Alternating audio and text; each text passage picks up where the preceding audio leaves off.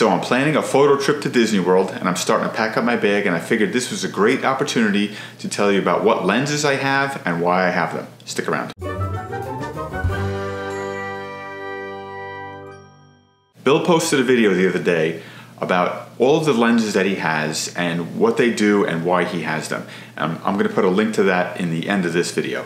But I figured this was a great opportunity as I was packing up my gear for my photo trip to tell you about my lenses. I'm heading down to Disney in a couple of days, and if you're watching this, I'm either already there now or I was there a long time ago. And I've got 4 full days planned in the parks. And I've got to pack up my gear and decide what I want to bring based on what I'm doing, what kind of shots I want to get. So this is going to be about the lenses. For camera bodies, I'm taking my Canon 5D4 and I'm taking my brand new Canon R mirrorless camera. I'm going to have both of those with me. I'll be shooting mostly on the 5D4, but I'm going to be using the Canon R as much as I can, kind of as a supplement, and also to kind of try things out and get more used to it and do some comparisons, see how I like the R compared to the 5D4, see how the image quality is. So I'll be using both cameras while I'm there. But for lenses, let me start by telling you what lenses I'm not bringing. I'm not going to bring my zoom lenses, my 24-70 2.8 and my 70-200 2.8.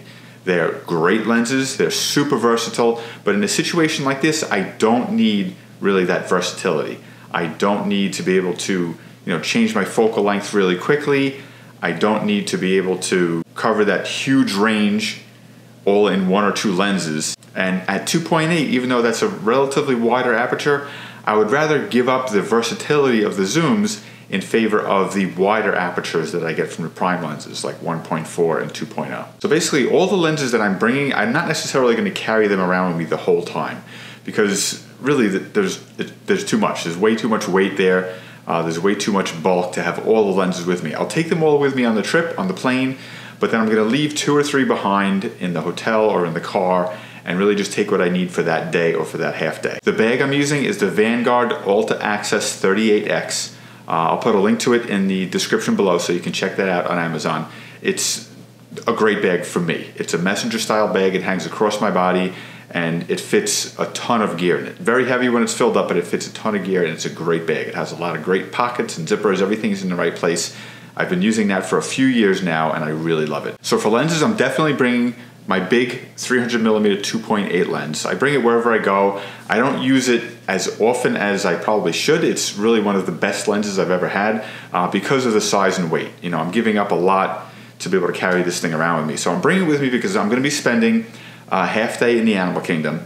It's great for a place like that, for wildlife especially, to be able to get really up close to the wildlife where gorillas and tigers and things are really far away. I can get really up close with this, but also it gives a great perspective to things. I've spent a lot of time shooting with this in Magic Kingdom and Epcot over the past couple of years, so I want to take it to the Animal Kingdom, which I haven't taken it to in a really long time, and it really gives a different perspective. It compresses the scene and it lets you frame and compose images in a way that you normally wouldn't, because it's really restrictive. Your field of view is very narrow and you have to kind of arrange yourself in a way and compose your images to be able to get shots with a really narrow focal length like this. And the 2.8 aperture is great. It's really wide, gives a really nice shallow depth of field. So I'm bringing this with me really just for the half day. And when I have that out with me in the half day, I'm not going to bring my whole bag of lenses with me. I'm going to have this attached to the Black Rapid strap hanging at my hip, and then I'll have my camera with one other lens. I haven't decided which yet, maybe a 35, maybe a 50.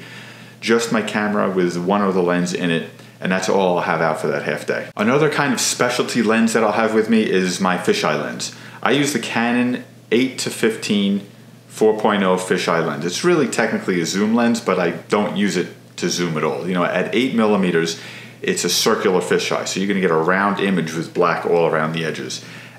Once you get to 14mm, it becomes basically a full frame fisheye lens. You can fill the whole frame with your image.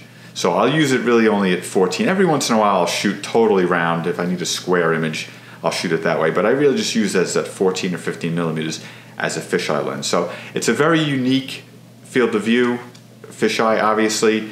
I don't use it very often, but it's great to have with me. It's kind of very small and light. I'll kind of have this with me all the time, even though I don't use it that much, because it's great in a situation that comes up where you're like, wow, I can use a fisheye lens for this. It's great to have with you. Starting with my next widest lens is the Zeiss 15mm 2.8 lens. It's a manual focus lens, but it's ultra wide. And the reason I ended up getting this one was because I was looking for an ultra wide lens that I can use with filters.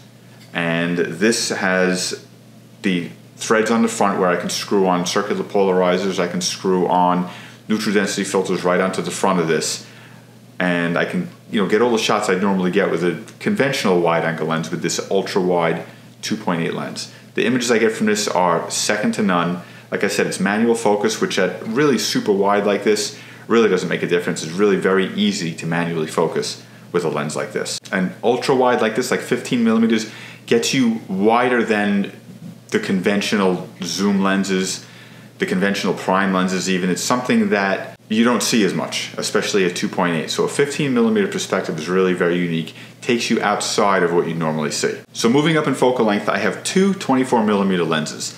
And this is a situation where I'm going to have to decide which one I want to bring with me that day. I'm not going to carry two 24 millimeter lenses around with me all day.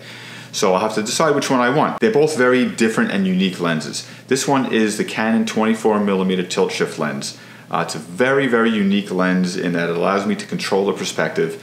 I did a video about it. I'll put a card here. You can check out the video about the 24mm tilt shift lens. So the other one, the prime lens that I have, is the Canon 24mm 1.4 lens. Now this lens is wide angle 24 millimeters, but the aperture is 1.4, which means it can give you a really shallow depth of field at a really wide aperture, which gives it a very unique look. Normally when you're seeing something in a 24 millimeter focal length, it's at the wide end of a 2.8 zoom or a 4.0 zoom, and the depth of field is going to be a lot deeper than it is with something like the 1.4. So this lens is great for getting wide angle shots with something in the foreground, a subject in the foreground, in focus with everything else out of focus in a wide angle. It gives it a nice unique look. It's also great for dark rides.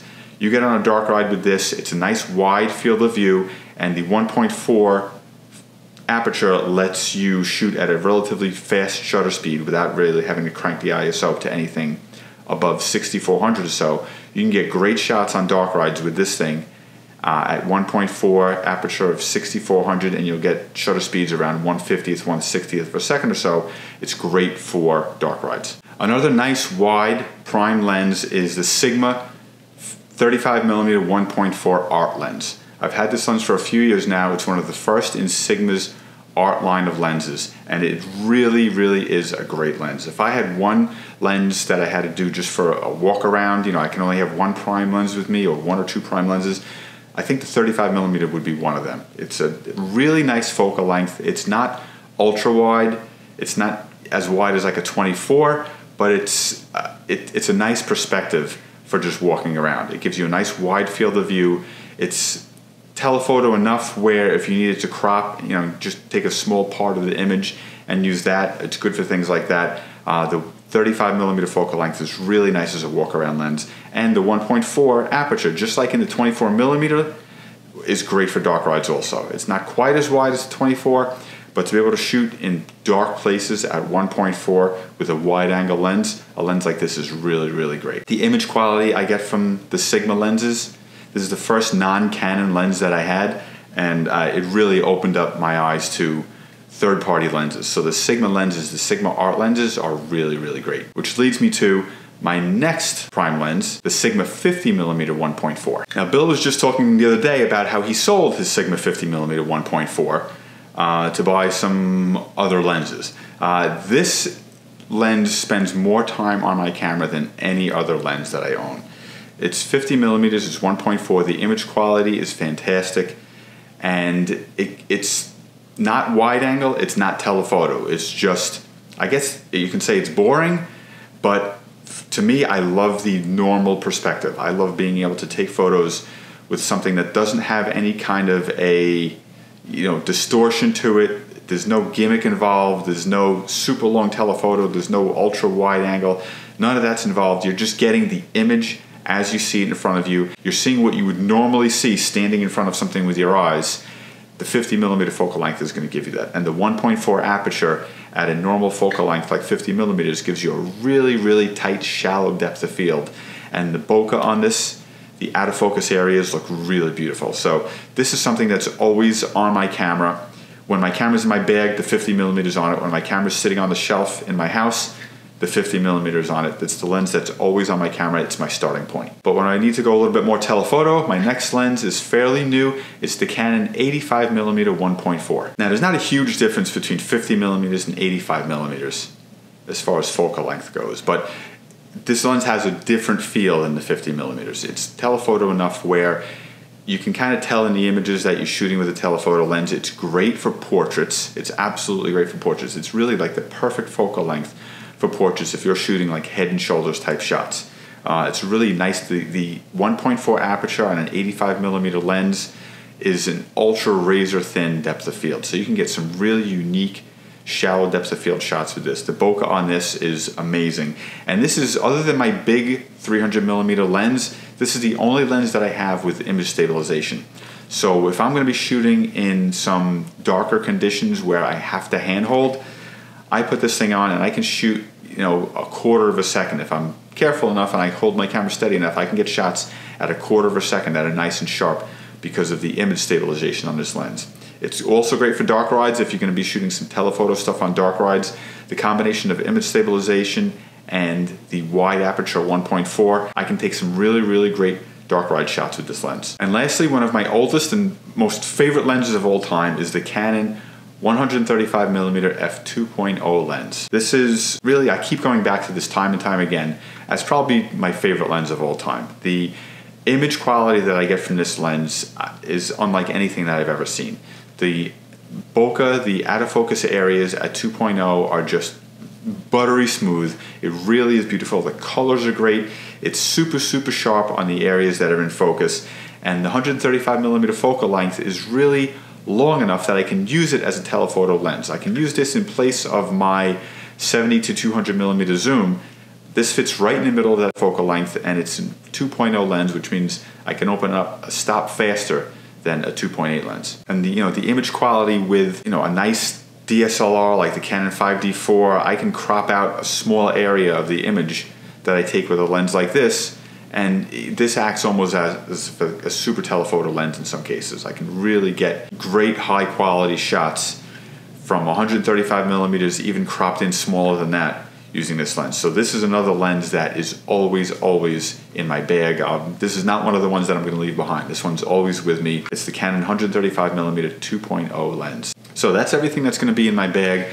Like I said, I'm going to have to leave 2 or 3 lenses behind at any given time, and it's all based on my shooting schedule. I have a list of shots that I want to get, things that I've been thinking of, things I just missed last time I was there, and now I want to try to get those shots. I have a whole list of shots that I want to get. So before I venture out in the morning, I'm go through my list again, make sure I have the lenses that I want to have with me, leave a couple behind. It's very hard to do, to leave any lenses behind, because you kind of grow attached to them. You want to have them with you at all the time, but it's not worth the size and weight to carry that stuff around with you all day. So I'm going to finish packing up. I'm heading on down to Disney in a couple of days. I'll be doing some more shooting. I'll be shooting some videos while I'm down there. It's going to be a lot of fun. I'm going to put links to all these lenses in the description below. If you have any questions about any of the lenses or anything, any comments, other lenses that you've tried that you want to talk about, put them in the comments below. We'd love to hear from you. So I'm going to put a link to a video that Bill did last week regarding his lenses, talking about all of his lenses, why he has them, what they're for.